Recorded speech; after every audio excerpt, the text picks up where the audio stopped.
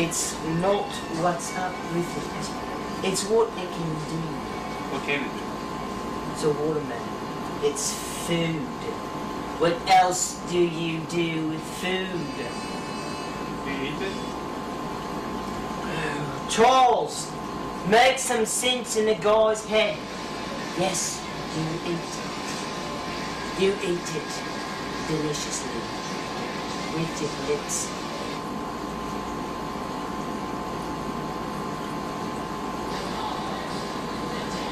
Why are you carrying it around like I'm that? carrying because TLC is the best thing it can deserve, you know. Hey Charles, take it easy. You know, you don't treat your food like crap, because in the end, all food turns into crap. If you eat it, of course. It doesn't just randomly turn into a turd for no reason. It has a purpose for all things possible. I'm giving it TLC so it could take care of my stomach and it digests it. Any more questions? Huh? Oh. Yeah, what are you going to do with it? What am I going to do with it? Or I'll just tell you what I'm going to do with it. I'm going to eat it.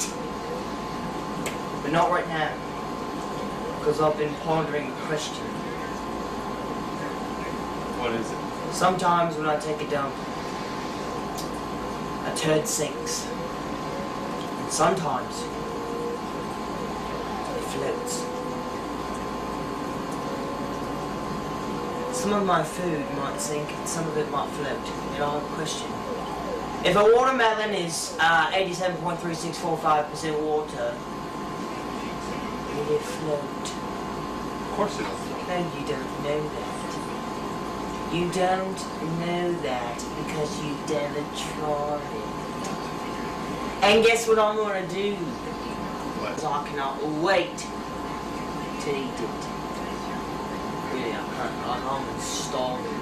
I haven't eaten in 6 minutes. The rabbit's looking really tasty too. Just kidding, Charles. Just want to know.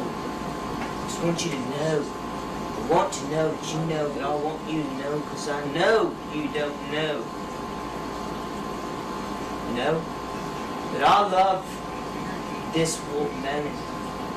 And I love it so much that I would give anything for me and him to be together and become a unison with love. You know what I mean? Sure. But are you sure it won't float? I don't know. Well, what's up, man? You could try it.